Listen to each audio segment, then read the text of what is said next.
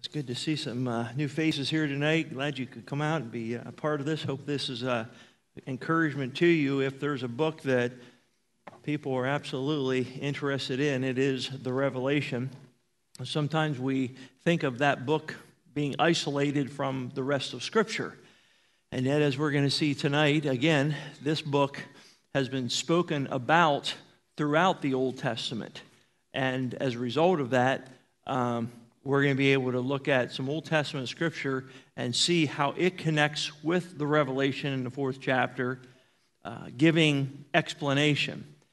There are different ways of interpreting Scripture. One of those that I really love to study out is called a progressive revelation. And what that means is throughout the Scripture, God sheds more light on a subject or event throughout Scripture. Oftentimes the New Testament even will shed light on the Old Testament in explanation.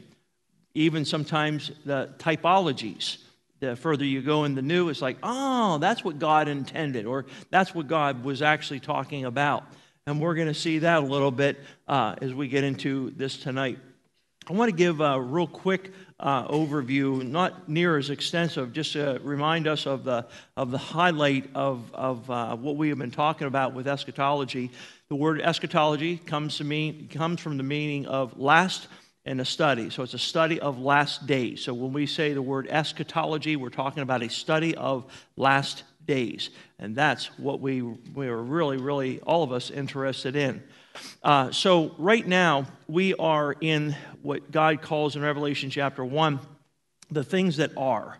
And then in chapter 4, he says, and then there's going to be things that are going to be happening hereafter. And that's what we're going to be getting into. So the things that are right now, God describes that we are in the last days right now. He describes what the last days are like. The closer to rapture, I believe that we're going to see transitions in spirituality, the spirit of Antichrist, the things that you're going to see, we're going to get it in chapter number 9, he says they just won't repent of their murders, their sorceries, witchcraft, all this stuff. Well, we're seeing that really getting wheels now and starting to happen more and more. And that's why God says in last days, perilous or troublesome times are going to come. There's going to be a lot of uncertainties the closer we get to rapture. So it's not necessarily a sign, if you will, but it is telling us you're going to progressively see the longer we go towards the coming of Christ for the church, it getting worse. So once that rapture happens and you and I are snatched and taken up into heaven, the first thing that you and I will expect to have happen is what? The judgment seat of Christ, right? That's when you and I as believers are going to be judged for our works. Now, one thing that we want to clarify as we go, our works are what we have done. Now, if we are not following the Lord, etc., here on this earth, we should realize we're not going to be rewarded there in heaven. So it is based on works. And some said, well, what does that deal? How do you associate sin with that if a Christian were to do something against Scripture, against commandment? Well, there again, we would obviously suffer loss as a result of that, but we should expect while we're here on this earth to be taken to the woodshed by the Lord to be corrected for those things. But we will also suffer loss. So once we are judged and we are snatched away, you and I in heaven, we're going to be expecting a 7-year time period that's happening here on earth. We're going to be up in heaven. And the closure of that 7-year tribulation on earth for you and I in heaven has to do with a feast. And that is known as the what feast? That's right, marriage feast of the Lamb. So we will be with Christ in heaven, being part of that, and we're going to get into the detail of that marriage feast. There are some in good men, they feel it's going to be happening on earth, and they feel it's related to the nation of Israel. I disagree because we are the bride of Christ. And John 14 associates that with you and I, that Christ is coming to take us to be with him in the Father's house. And so I really believe that it will be in heaven. There are those in the chapter, as we get into that later on, much later on, that actually describes that there are guests that are invited to this. So we would see those as the Old Testament saints that will be part of this, but the attention is on you and I, the bride of Christ. And so once that has happened, right after that in chapter 19, Christ is going to be coming down on what color of a horse? White horse, right? So he's coming down, and that's a picture of conquering. The white horse is a picture of conquering and victory. So he's going to be coming on a white horse, and he's going to take care of the nations that are here, and he's going to be bringing judgment down to this earth. And so that's us. Here on this earth, though, once we are raptured, there's going to be a time period that some believe, and one thing is going to happen, I personally do, and that there is going to be a war, and Ezekiel talks about the war of Gog and Magog, that I feel is going to be that which is going to be causing a peace treaty to be desired to be signed by the nation of Israel and the 10 horns, or the confederacy that's going to be happening at the time period. And so once we're snatched away, something needs to be stimulating in the world the necessity of the peace treaty. And I say something has to happen because they're talking now peace treaty. Everybody's talking peace treaty. But guess what? It isn't happening. So something has to cause them to say, we need this now. No more delay. Let's make this happen. And that's where the Antichrist comes on the scene and says, hey, I got this. And he has just the right verbiage, the promise of peace, as Thessalonians says, but then sudden destruction is going to be happening. Satan has nothing to do with peace and tranquility. He is about bringing chaos as a result of deception. And so he's going to cause this peace treaty, and that, according to Daniel chapter 9, verse 27, is the beginning of the tribulation time period.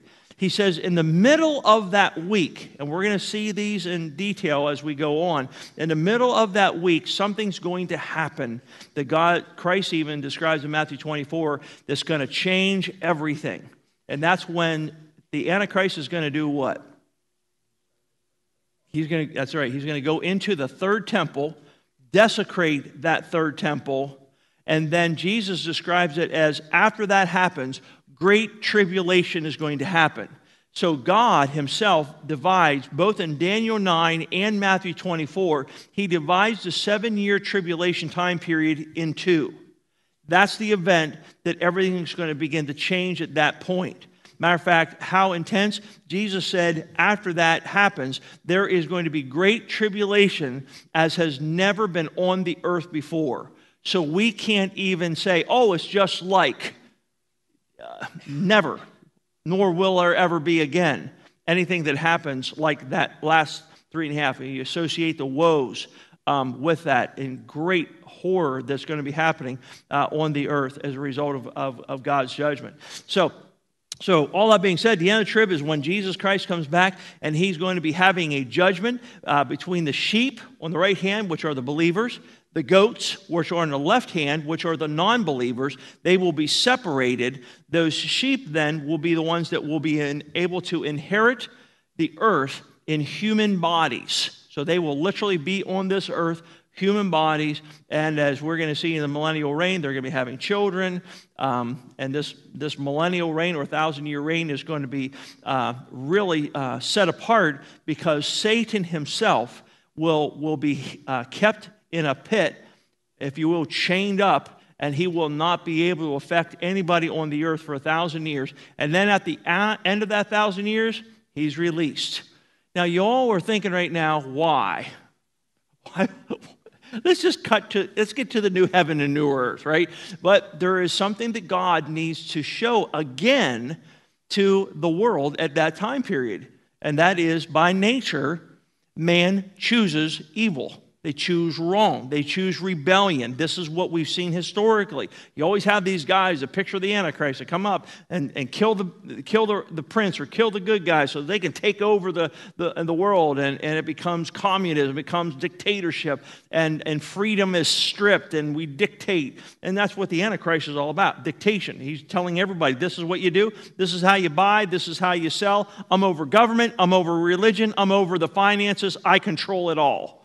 And so, sure enough, that's going to happen again. He's going to stir rebellion in the lost people at the end of millennial reign. And he's going to cause this rebellion. It tells us they're going to be coming from the four corners, north, south, east, west of the world to merge upon Jerusalem. And at that point is when God causes a incredible fervent heat that's going to destroy the world. So there's going to have to be a separation again of the righteous. The godly are going to be separated. And then God's going to destroy the earth. And then, of course, after that, there's another judgment. Everybody remember what that last judgment is going to be and what that's called? Great white throne judgment. So that judgment will be for only lost people. The one we talked about earlier is only for the church. That's you and I, the believers. That's what's been promised to us. And this one is for all the lost, going back to Genesis 4 with Cain, who killed his brother Abel. On through, all lost people will be brought to this judgment and then cast into the lake of fire. And then in chapter 21 of Revelation, we saw a new heaven and a new earth because the first have been destroyed, they've been passed away. And then God says, I'm going to be making all things new. No more death, no more sorrow, no more tears, no more. All these no mores is going to be taking place. So we'll get into that. Anxious to get into that. I had a chance to get down to Friends of Israel one day this week. Wish I could have gone a lot more, but that's what they were addressing, is what we just talked about as far as tribulation and then part of the new earth that God's going to be creating. And it does have everything to do with the book of Genesis, because that's the kingdom. Finally, the kingdom is made right. Everything that God originally created in his purpose is finally made perfect. And what's awesome is it's going to be better than Eden, because we know there's no devil and we know there's no tree of knowledge of good and evil, only the tree of life. So it will be a continual, eternal state. And that's why in Peter, and we'll see these verses later on, even you and I, the church, look forward to the new heaven and the new earth, because we're going to be engaged and be part of that also. So there's the big picture. There's the big picture. We're in page number 34 at the very bottom, point number 5 tonight.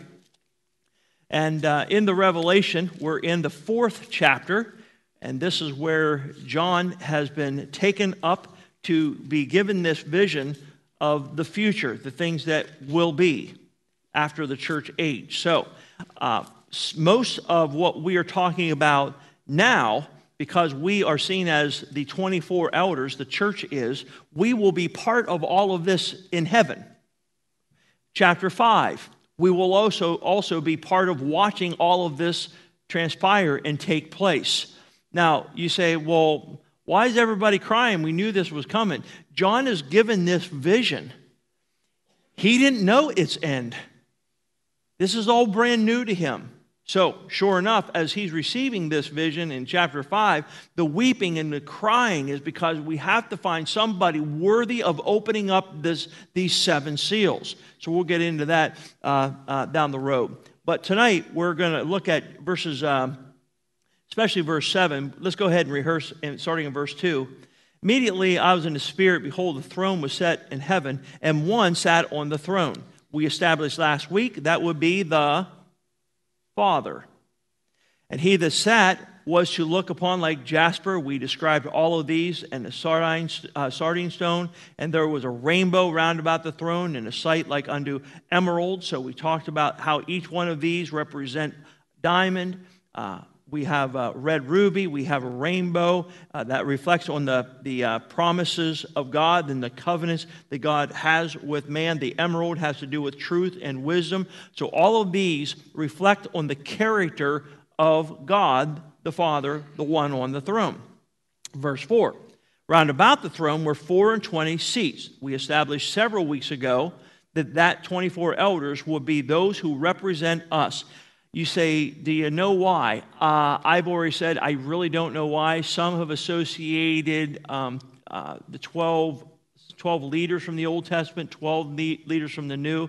But that, to me, doesn't make sense, because we already have association for the Old Testament saints. So why would you connect them with the 24 elders? And to me, the only thing that makes sense is the church. And so going on, it says, upon seats, I saw 24 elders sitting. So now there's our position, which is a throne. And we have white raiment, picture of the righteousness that's given by Jesus Christ to the saints. And they had on their heads crowns of gold, showing that you and I will be in heaven. We will already have been judged at the judgment seat of Christ. We will already have received our crowns. This is all before the tribulation time period starts. Help you? Right there is probably one of the clearest reasons why I believe in a pre-trib rapture. So we're already in heaven. We're already have been judged at the judgment seat of Christ, and we have already received our crowns. And at the end of this chapter, we are the ones seen as throwing these crowns at the feet of the one seated on the throne to honor him. So that is to be studied a little later on. Verse 5, out of the throne proceed lightnings and thunderings and voices. Boy, we know about those thunderings, don't we, lately here? It's amazing how God says, let me try to give you something that is familiar to understand what's going on in heaven. And this is the thought of strength, and you can't control it. And this is God's power that is being witnessed here, the loud, the strength. And there, of course, were the 7 lamps, which is a picture of the menorah of fire burning before the throne, which are the 7 spirits of God. So this will be the 7 administrations that the Spirit of God has, and these are all seen in the 7 different candlesticks. So, verse 6, and before the throne there was a sea of glass like unto crystal. That would be the holiness of God. And in the midst of the throne, round about the throne, were, here it is, 4 beasts full of eyes before and behind. So keep that in mind. So we have 4 beasts that have eyes in front and back. And so, of course, eyes in Scripture are a picture of seeing or knowing. So these have the ability to understand all around and to see all around. And therefore, it's a picture of what God knows, and that is that he is all-knowing, omniscient, can see everything, all ages, all time. And so the eyes seeing, you're starting to think, I remember something else, someplace else talking about a bunch of eyes on a wheel and seeing everywhere. And that's exactly where we see it in Ezekiel in chapter number 1. And so we're going to go there in a couple of minutes.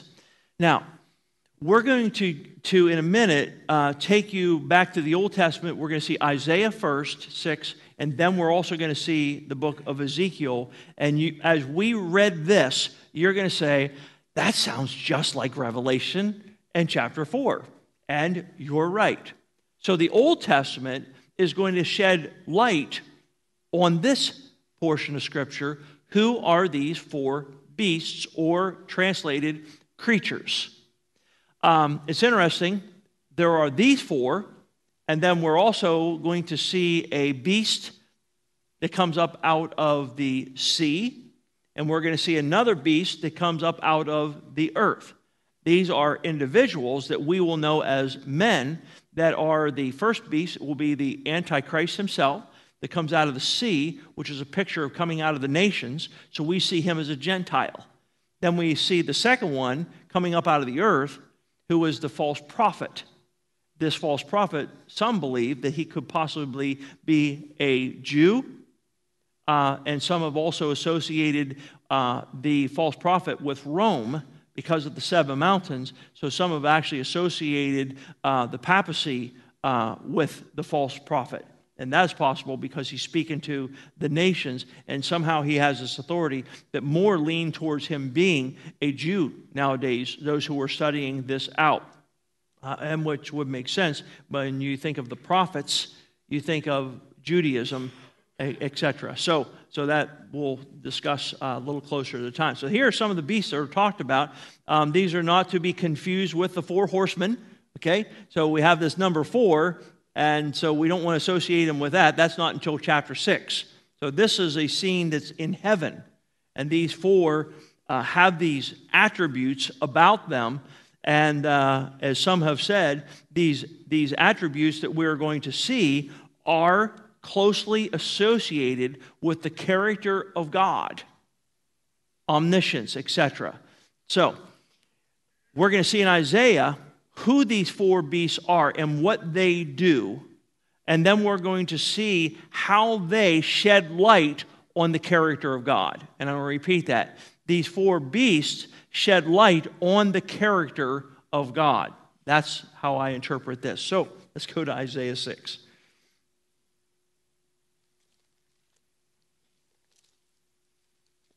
You sleeping yet? This is a good time to nap. I'm amazing at putting people to sleep. It's just, yeah. So when you think of Isaiah and all the content of this incredible book, some have called Isaiah the gospel of the Old Testament because there's so much about the person of Jesus Christ. You'll see the sufferings of Christ, the servant, many names that are associated with Jesus Christ. We also have much to do with the millennial reign in this book, so it is packed full. So early on in this book is a vision that many of you will remember. Verse number 1. Right on time, right? It's thunderings. In the year that King Uzziah died, I saw also the Lord sitting upon a throne, high and lifted up, and his train filled the temple. Picture is the glory of God with this train just filling this entire room. And as you can already see, since it was mentioned first, the attention is on the one seated on this throne. And as you remember, in Revelation, in chapter number 4, there is one that is seated on his throne. Verse 2. Above it, that is above the throne, where the Lord, which is Adonai, that's the word for him there in that text, Adonai is on his throne, and above it stood the seraphims. Now, these seraphims are a name for angelic beings. We have cherubims, we have seraphim, right? So these are different names dealing with unique offices that they were created to do. We have cherubs having a unique relationship with mankind. Here, the seraphim are absolutely unique in their creation and their looks, and then their functionality, what they're actually here to do. And here is the one clear text that describes to us what these four angels are up to. So it says, with each one of these seraphim had 6 wings. With 2 he covered his face, and with 2 or twain he covered his feet, and with twain he did fly. Then notice verse 3. And one cried unto another and said, Holy, holy, holy is the Jehovah, Lord. Capital L, capital O, capital R, capital D. So a name change to really give evidence of the one that is seated on the throne. The word Jehovah, or capital Lord, is dealing with the great I am, the self-existing one, the one that said to Moses, you tell them, I am has sent thee unto them. I am. So, he is the Lord of the hosts, multitudes, and the whole earth is filled with his glory. Now we have these seraphim. Now, we're going to go back to our text again in the Revelation. And we're going back to chapter number 4 again.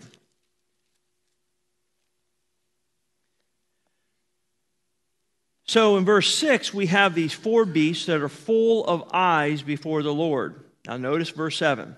The first beast was like a lion, the second beast like a calf, the third beast had a face of a man, and the fourth beast like a flying eagle. And the 4 beasts had each of them 6 wings. Okay, you remember what we just described back in Isaiah? 6 wings. Seeing it? And about him. And they were full of eyes within, and they rest not day and night, saying, Holy, holy, holy, Lord God Almighty, which was and is to come. Their job for all of eternity is to be around the throne of God, to point the attention of the heavens right on the Father, to glorify Him for all of eternity. The attention is not towards us. It is to cause our attention to go to Him for His glory. So the similarities in Isaiah 6 are that these beasts have 6 wings. Their job is to cry, Holy, holy, holy. Why 3 times? Wouldn't 1 be enough? He is holy. You would think that that would be evidenced in his character. And yet many, and I think rightfully so, proclaim it 3 times, 1 for the Father, 1 for the Son, and 1 for the Holy Spirit of God. Because God is holy, He is holy, He is holy. And so this reflects on the Godhead. God does not put things in Scripture just to fill in the pages. There is intent, and that's what we have to look for, Scripture with Scripture, to see intent, for us to be able to have a full knowledge and a confident knowledge in all things. Tonight is about these 4 creatures who have these 6 wings. They're in heaven. That's where we're at this one throne, crying out, Holy, holy, holy. So I would then interpret these 4 creatures as 4 seraphim. Their job is to bring all the attention to the throne, to bring worship to the Father for all of eternity. That is the angelic job, angels' jobs. By the way, we do participate in that. In heaven, we're going to do it joyfully. No problem. Here on this earth, though, sadly, it seems like we have to stimulate or find a reason. This is a really good day. And then we can be energized to worship the one who was on the throne and to proclaim holiness is His name. It's sad that because of our sinful nature that we own and we have, that it's work. But it is work. Because we have to change our minds and filter the problems and the things that we're going through to realize that this one that we will be seeing on the throne is there right now. This is happening right now. We won't see it happen until we finally arrive in heaven, either by death or through rapture. But we will see it. At that point, it is going to be the most natural thing to do. Not just because everyone is doing it. It's because of being in the presence of holiness. Man is not holy. You and I are not holy. We're sinners. But God has created in us, through the person of Jesus Christ, specifically through the blood of Christ, a holiness. That we are literally declared saints or holy in the sight of God. Positionally in Christ, I am already holy. Matter of fact, as Christ is. We have been given His righteousness. But when we finally drop this robe of flesh and rise, as the old songwriter put, and seize the everlasting prize and shout while going through the air, farewell, farewell, sweet hour of prayer. That's when we're finally going to get this. There will no longer be limitations and restrictions that we have right now. Both in mind and body, it's just crazy how when we say, let's pray, immediately it is hard for us to focus on one thing, and that's talk to God. Our mind begins to drift and wander of things and times and events and problems, and we get self-centered, and we forget when Jesus taught us to pray. He said, this is how you should pray. Our Father, which art in heaven, holy is your name. Hallowed be thy name. This is something that we are to own now, ladies and gentlemen. Incorporate in your prayer bragging on God. That's what Jesus was teaching us to do. No one is like him. So as we address him as such. No other being, no other God before you. You are the one sole source of life and light. You are all. So I sometimes rehearse the words that I'm experiencing, whether I'm experiencing God's mercy, or I'm experiencing God's love, or I'm experiencing God's comfort for me.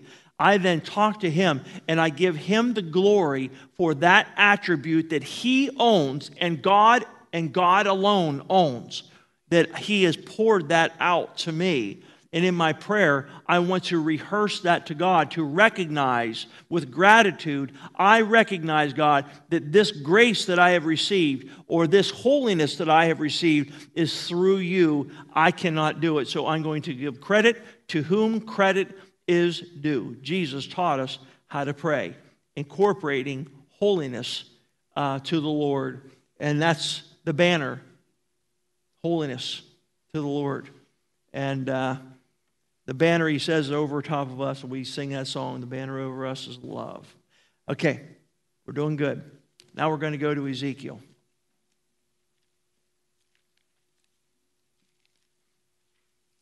So as we're going to Ezekiel, this is where I'm going to need you to put your thinking caps on just a little bit. Some of you who have been with me on Tuesday mornings, this will be old hat. You already have it memorized. And you could get up here and teach it yourself. And I know that, but they pay me to do it, so I'm going to do it for you. Ezekiel chapter number 1.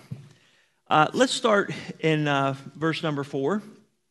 Ezekiel 1, verse 4. I'll wait for a moment because I hear pages turning yet, and that's okay. Ezekiel chapter number 1, starting in verse 4. And I looked, and behold, a whirlwind came out of the north, a great cloud, and a fire enfolding itself, and brightness was about it. And out of the midst thereof is the color of amber, and out of the midst of the fire. Also, out of the midst thereof came the likeness of 4 living creatures. Does that ring a bell? And this was their appearance. They had the likeness of a man. And everyone had 4 faces. Everyone had 4 wings. And their feet were straight feet. And the sole of their feet was like a sole of a calf's foot. And they sparkled like the color of burnished brass. Now, there's a word that you are going to see consistently through this text, and it is the word like. Okay? When you see the word like, it is a picture of something, a typology. The words like and as are words to help you and I to realize, oh, this is like. So when John was baptizing the Lord Jesus Christ, he said, I saw the Spirit descending like a dove. That does not mean the Spirit of God is a dove. The only thing that we can understand is it came down gracefully, if you will, flying like a dove would. And he's like, that's about the only thing on this earth I could say that this is related to, like this. And so now God is talking of symbols here. Verse number 8, they had the hands of a man under their wings on their 4 sides. They have 4 in their faces and their wings. Their wings were joined one to another, and they turned not when they went. They went every one straight forward.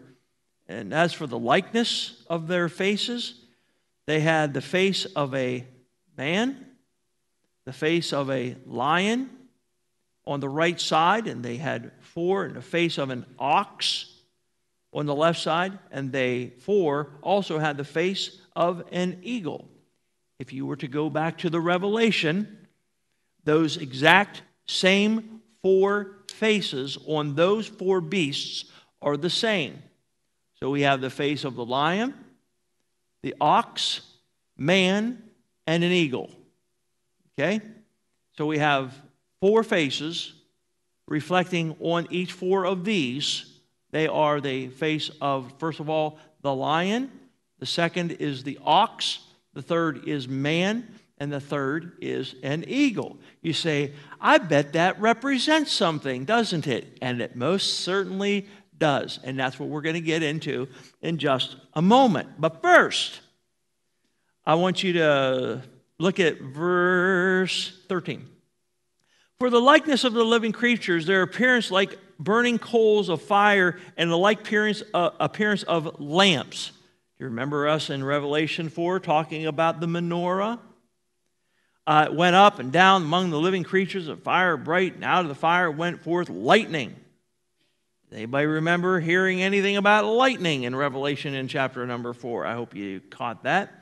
And verse 15, now as I beheld the living creatures, behold, one wheel upon the earth by the living creatures with 4 faces. The appearance of the wheels and their work was like unto the color of a beryl, and their 4 had one likeness, and the appearance of their work was, as it were, a wheel in the middle of the wheel. Drop down to verse number 18. As for their rings, they were so high that they were dreadful, and their rings there were full of eyes round about them 4. So remember in Revelation chapter 4, he talked about the eyes related to these. So to me, Ezekiel is also shedding light on these 4 beasts in a different light. I realize it's not a perfect because of the wing number and things along that line, but what we do see in this text is the similarities in regards to those 4 characteristics of the faces of each one. So here's where I get to try my very best to express to you what I believe God is trying to teach us. From the Old Testament, God reveals the Son. The Son is Jesus Christ, the Messiah that was going to be coming, and he had specific purpose in coming the first time. He also has a specific purpose in coming the second time. The first time Jesus Christ came was to give his life on Calvary, to die for our sin, to take care of the kingdom spiritually. The next time Jesus Christ comes back, since he's already taken care of it spiritually, he's going to come back and take care of things physically. So he's literally going to come back to this earth to be the King of Kings and Lord of Lords. So the first time that he came, there were writers that expressed in different ways who Jesus Christ is. Isn't it interesting that we have 4 Gospels? Why 4? Wasn't one enough? Matter of fact, the first 3 are known as the Synoptic Gospels. And what that means is they're very similar in their storylines and the parables and etc. So it's like, yeah, you can read it here, you can look it over in Mark, and the same story there, and few of those are seen in all 4 Gospels. But we see it this way. Let's say Bruce and Nancy and Bonnie and I were at a window, and we're looking out this window, and we're just talking, and before our eyes, an accident happens. We all saw this accident. And sure enough, we're like, wow, look at that devastation. The police are coming, ambulance are coming. And sure enough, since we were eyewitnesses, we're all going to be pulled to the side. And we're all going to one-on-one express to the police, what did you see happen? Do you think we're all going to be saying the exact same thing? Probably not. You know, some may say, oh, I saw the car that is blue.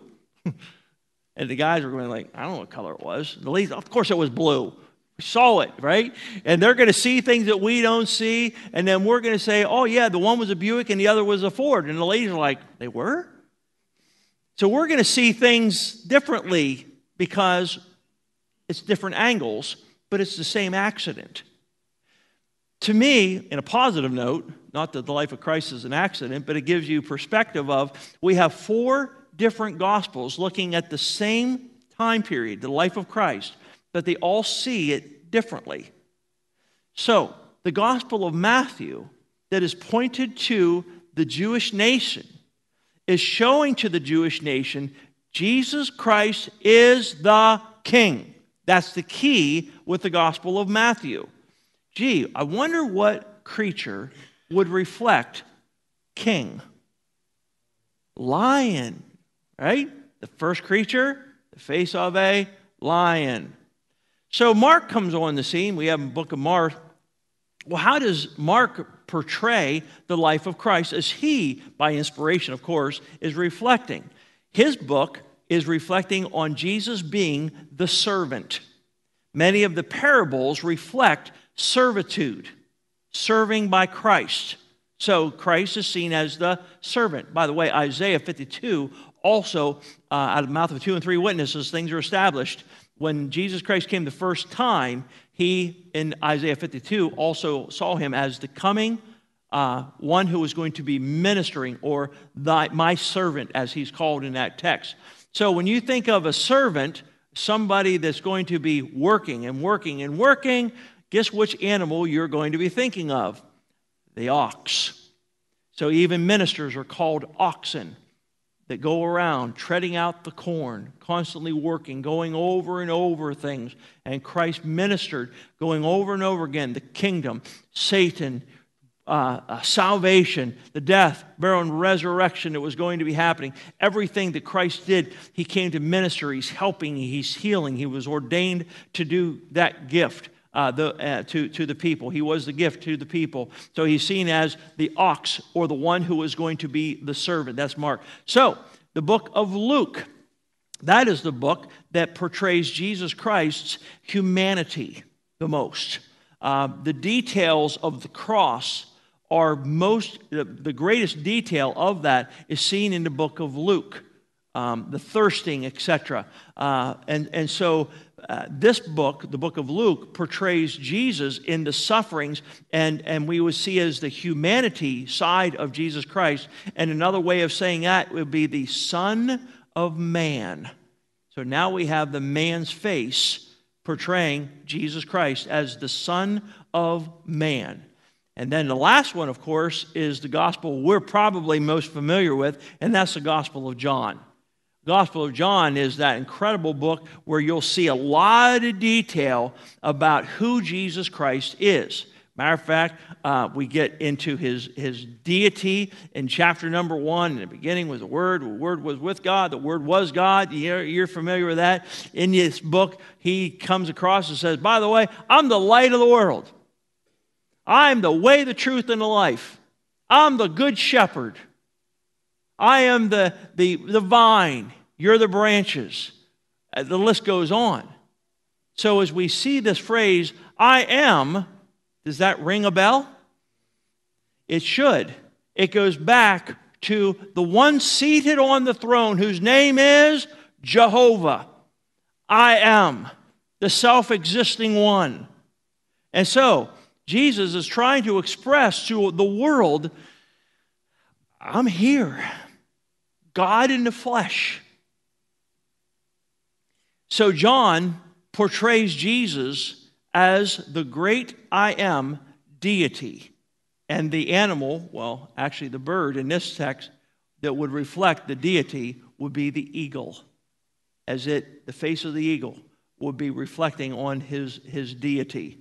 So each of these creatures and what they appear to be by face reflects on the very character of God in the person of Jesus Christ and why he came to this earth. So in heaven, there is a continual remembrance of the Gospels. There's a continual remembrance of why Jesus Christ came. And he came, no doubt, as the Lamb, but he also came as the Son of Man. He came as the Son of God. I forgot to bring that up in the Gospel of John, the deity, the Son of God. He came to serve. He came to show, to be king to the nation of Israel, that he is going to be their coming king. So that's why he gave the kingdom talk in the Beatitudes. You know, you want to inherit the earth? You better have some meekness. That's what you want to have. And what's going to be like with my rule. And this is how you're going to conduct yourselves. And so start doing it now was the message to all of these. So we have the lion, the calf, or ox. We have the man and the eagle. We have Matthew, Mark, Luke, and John. We have Jesus Christ as the king, the servant, the Son of Man, the Son of God, and the seraphim who represent these characteristics are before the throne crying out, "Holy, holy, holy, Lord God Almighty," and we are going to have the opportunity to witness all that.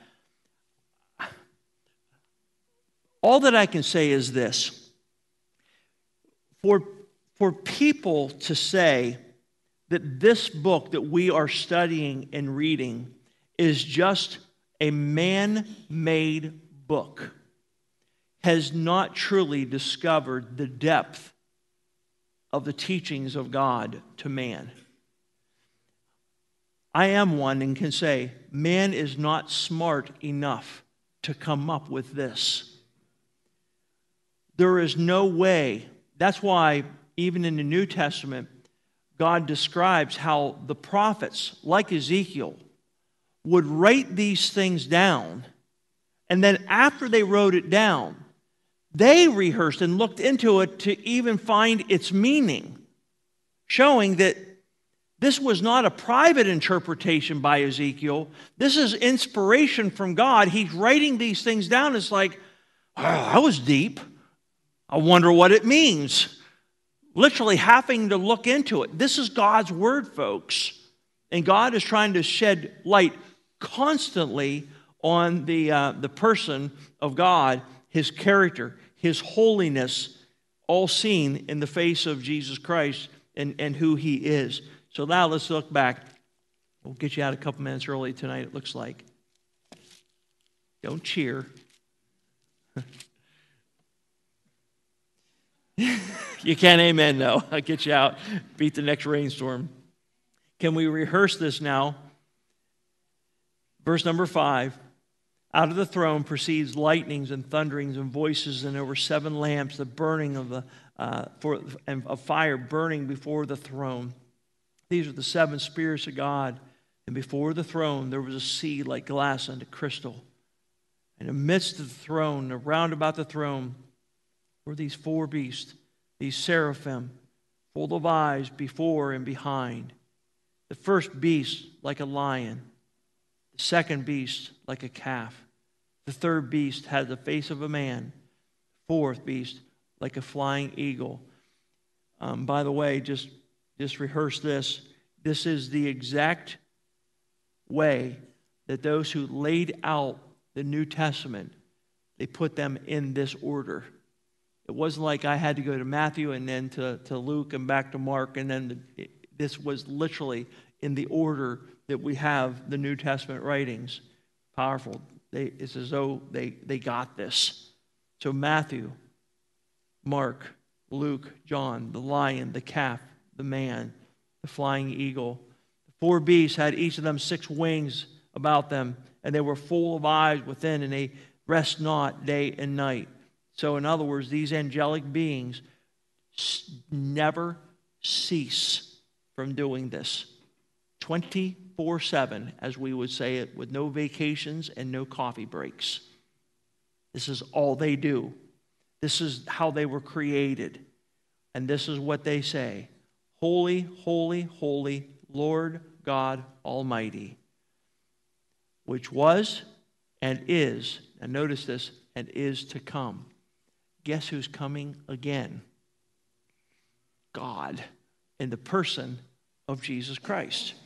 So again, even though rapture has happened, there will be a second coming of God in the flesh through the person of Jesus Christ back to this earth. And Jesus is the one who says, I am Alpha and Omega, the beginning and the end. I was, I am going to be coming again. And all this is related to him. Holy, holy, holy, Lord God Almighty. And they have one job, and that is to bring glory. And that's what he rehearses in verse 9, and we'll quick. And when those beasts give glory and honor and thanks to him that sat on the throne, who liveth forever and ever, this is what we do.